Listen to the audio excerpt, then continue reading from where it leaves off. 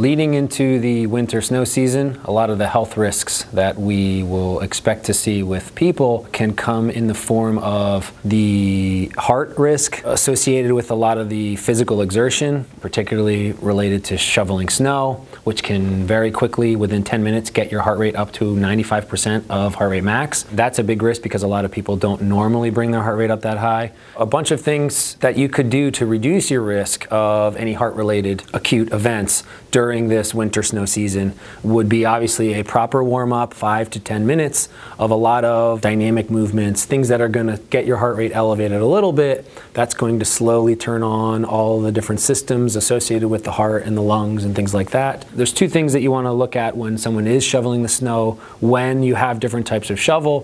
One of them is don't overdo it. The other big thing would be your proper form and technique. So as you're lifting the shovel, you don't want to round your back. You sort of stick out your chest and pinch your shoulder blades, and then as you're lifting, it's really hard if you're in that position to round your back out. One of the things you want to bring from this would be awareness about safety, awareness about proper technique, and along with that, a lot of the signs and symptoms that you should be looking out for if something bad is going on. Internal signs regarding your cardiovascular system, excessive shortness of breath, headaches, any chest pain. Those things might be signs that you're going to want to stop. Definitely take a break, but you may want to consider, depending on the severity, if they don't go away when you stop exercising, then you may want to contact a physician or things like that.